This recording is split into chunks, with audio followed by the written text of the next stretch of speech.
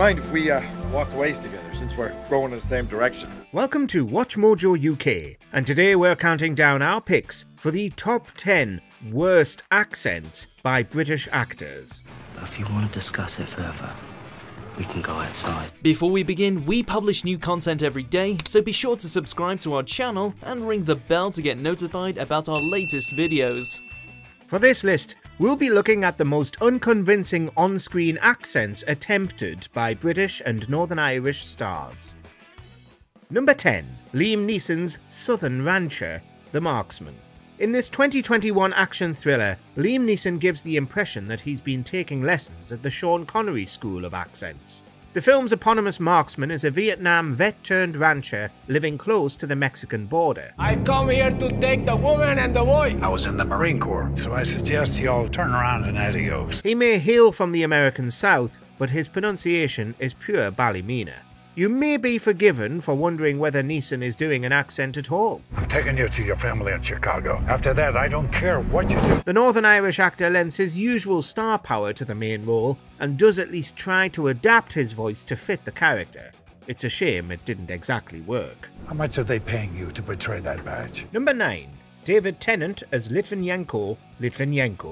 In the grand tradition of Brits doing phony Russian accents, David Tennant hams it up to the max in this ITV mini-series.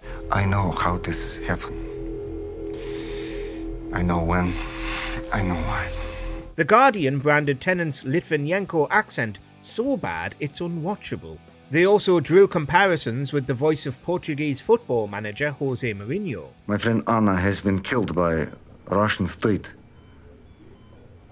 By Vladimir Putin. As most UK citizens would struggle to tell a good Russian accent from a bad one, Tennant might have got away with it. But his natural voice kept slipping through the cracks.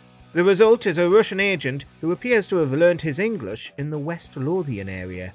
If it's so, I might phone call to arrange next meeting. Number 8. Ray Winstone's Boston mobster, The Departed. Ray Winstone is known for his tough guy roles, but they usually call for the actor to use his native London vernacular. However, in preparation for the 2006 action flick The Departed, the English star was off to America and ready to try the Boston accent on for size. Get him a cranberry juice. This unique New England cadence is notoriously difficult to replicate, characterized by dropped R's and a lot of attitude. Oh, please. Ain't gonna hurt you. Although Winstone gave it his best efforts, the Cockney geezer always seems to be lurking close to the surface, ready to make an appearance during the character's shoutier scenes. There's guys who answer the questions right, and there's guys that don't. Number 7. Ewan McGregor's Lumiere, Beauty and the Beast. They're coming. Final checks, everyone. Toot sweet. No, you don't. You'd think that 20 years of marriage to a French woman and raising French-speaking children would make you an expert in imitating the accent. However, in 2017's Beauty and the Beast, Ewan McGregor proves that this is just not the case. Inhabiting the character of Lumiere, the Scottish actor affects one of the least convincing French accents ever committed to film. I know, darling. Oh, I'm getting more metallic every day. After McGregor's early recordings were dubbed too Mexican, a vocal coach was called in, but it didn't seem to make much difference. The original Lumiere wasn't French either, but he was definitely more convincing. Or maybe that's just nostalgia talking. The honor was mine. Number 6. Emily Blunt's attempt at Irish, Wild Mountain Thyme.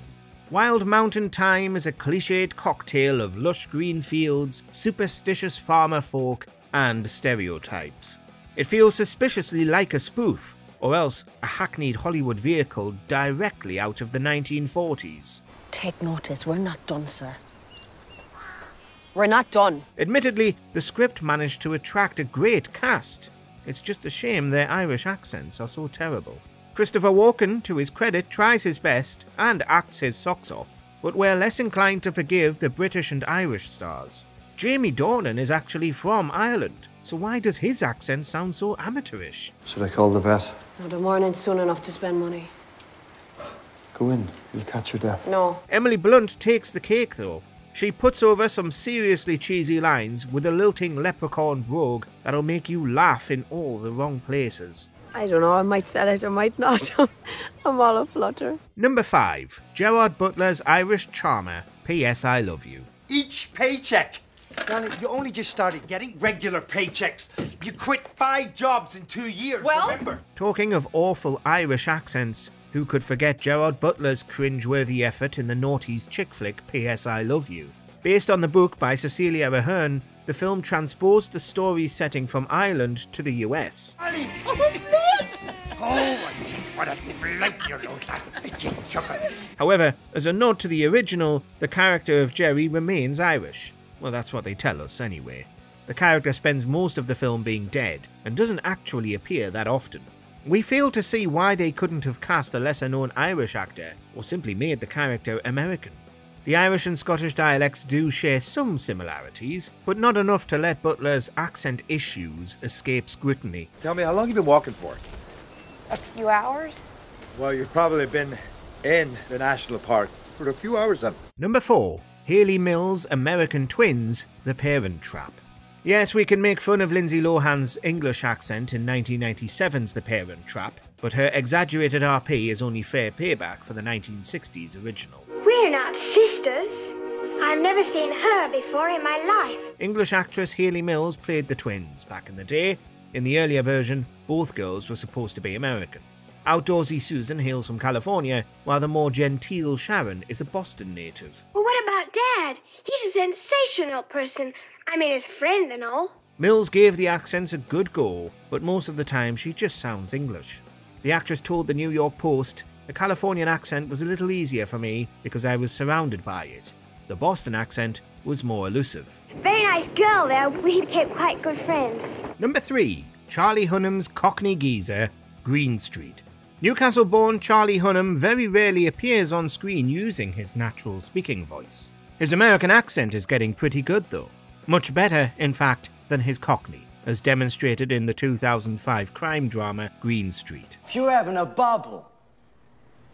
Bruv, you know I can't take a yank to football. Hunnam stars as football hooligan and native Londoner Pete, but he sounds more like an Aussie by way of South Africa. Whether you're attempting Cockney or a South London twang, the accent in the capital is a tricky one to master. Yeah, you know where you're going.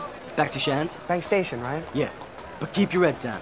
Bloody Birmingham lot will be on the tube. That's alright, I'll manage. However, in a fight for the crown of worst ever Cockney imitation, Hunnam could easily give Dick Van Dyke a run for his money. Get yourself cleaned up. Number 2. Sean Connery's Irish cop, The Untouchables. The late Sean Connery was well known for playing every role in his trademark Scottish accent, from the Egyptian swordsman in Highlander to that famous old Etonian James Bond. However, in The Untouchables, Connery broke with tradition and had a crack at an Irish brogue. You just fulfilled the first rule of law enforcement. Make sure when your shift is over, you go home alive. This was later voted the worst film accent of all time. The 1980s action film was set in Al Capone's Chicago, and Connery played an Irish-American cop called Jim Malone. I'm talking to you. Did you come here to open a shooting gallery? The Chicago accent could have worked when the Irish proved too difficult, but instead, Connery simply reverted to his natural speaking voice halfway through the film. Mate, they've ruined this town. For 10 years I can't eat my food with the shit that's going on, and say that I'm a cop. Number 1. Michael Caine's Texas oil baron on Deadly Ground. Now wouldn't that be lovely? And we lose all rights. Worth billions of dollars a week. The stereotypical southern drawl is one accent that British actors love to try on for size. Daniel Craig camped it up as Benoit Blanc in the Knives Out films, and Colin Firth tried out a Texan accent to mixed success in Main Street. But the prize for the dodgiest American accent of all time has to go to national treasure Michael Caine. Now why the hell would I do that to myself on purpose? The famous Londoner's take on a Texas oil baron is all over the place. Caine's voice sounds completely different from one scene to the next. It's definitely entertaining, but otherwise, there's no defending it. It's really bad. I don't know what you did with my rig, Forrest. But whatever it was, I want you to stop it. Turn it off. I'm leaving. Do you agree with our picks? Check out this other recent clip from WatchMojoUK and be sure to subscribe and ring the bell to be notified about our latest videos.